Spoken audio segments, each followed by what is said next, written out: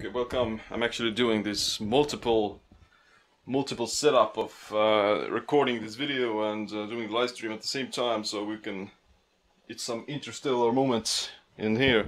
But yeah, welcome back to one of my live streams. My name is Siim Lund, and today I wanted to make a video about burning fat. Losing that extra blubber, that richest, creamiest fat in the world, that you store for energy for the future use. And yeah, basically the reason is that it's the New Year's and a lot of people are going on their diets, they're starting to get fit, and they want to lose that holiday extra fat that they gained during the Christmas and holidays, whatever. You've got fat. The main idea, or the most important thing to remember, is that you shouldn't focus on losing the fat. You should focus on sustainably creating a healthy lifestyle that promotes the metabolic engine of burning ketones and fat for fuel.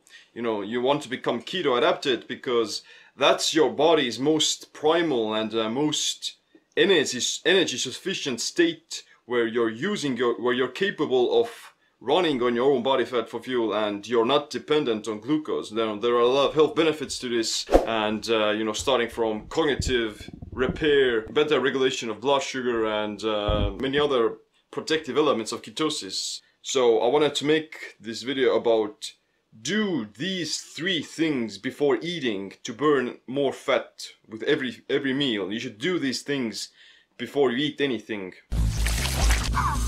What you want to do is to establish this state where your body becomes very sensitive to the intake of nutrition, whatever it may be, whether that be glucose, protein, or fat, it doesn't matter. You know, you want to become more sensitive to the food that you eat.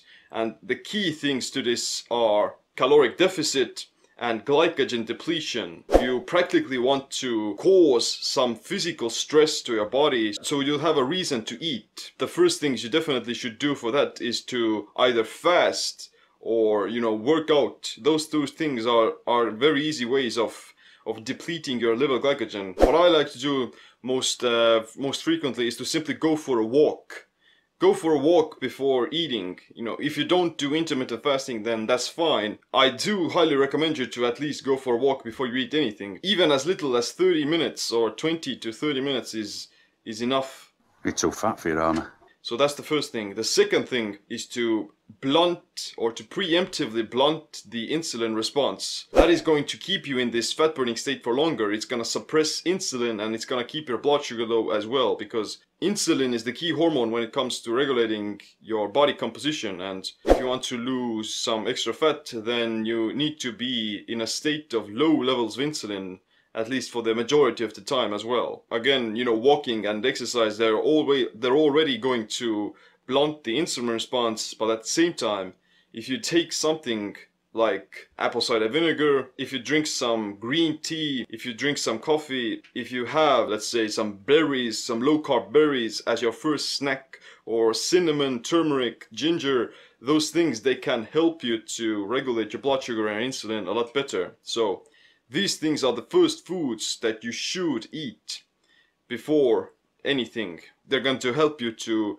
keep your blood sugar and insulin in check during the meal and afterwards as well. And maintaining stable blood sugar and insulin levels is not just important for burning extra fat and losing weight, but is also the most important thing, or at least one of the most important things for your overall health. Fat, is it? And the last thing is also this strategy, or this trick, that is going to help you to burn fat after the food that you eat as well. It doesn't matter how low you keep your insulin, if you still consume too many calories, you're still going to prevent your body from using your own body fat. The key thing to do here is to simply satiate yourself, to give your body enough nutrition in the form that you won't begin to crave more food. What do you mean it's empty? You've probably been in this situation where you eat something very sweet, something sugary, refined carbohydrates, pastries, cake,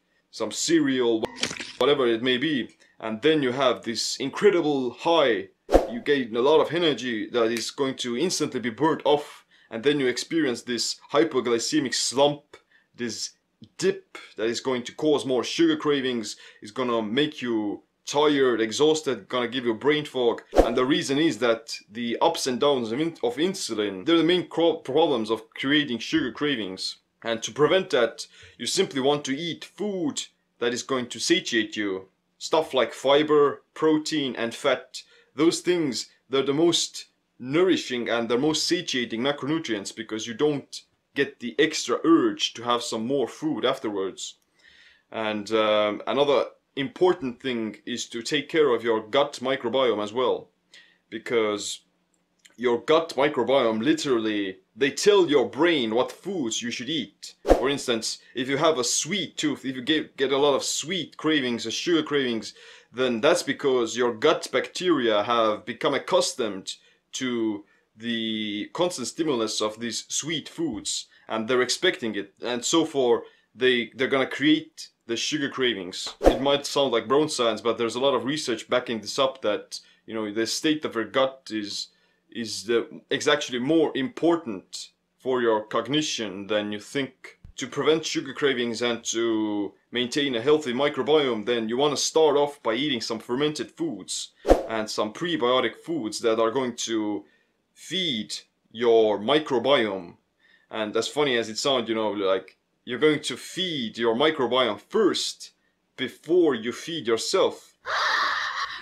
My favorite foods for that are some sauerkraut, some onions, garlic, other fermented foods, pickles, cruciferous vegetables, green leafy vegetables, spring onions, herbs.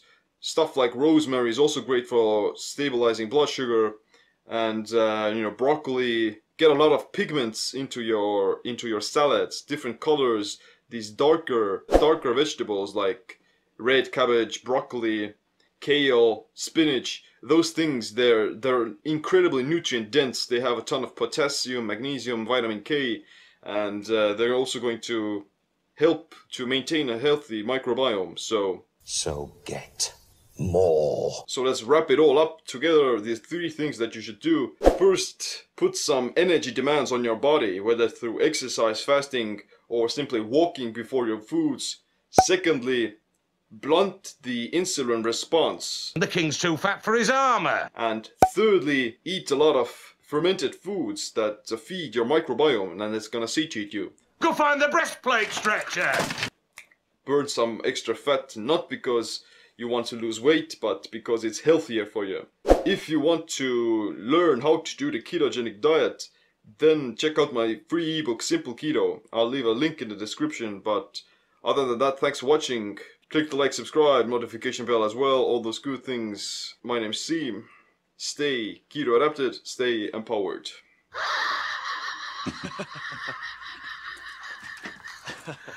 Oh, it's funny, is it?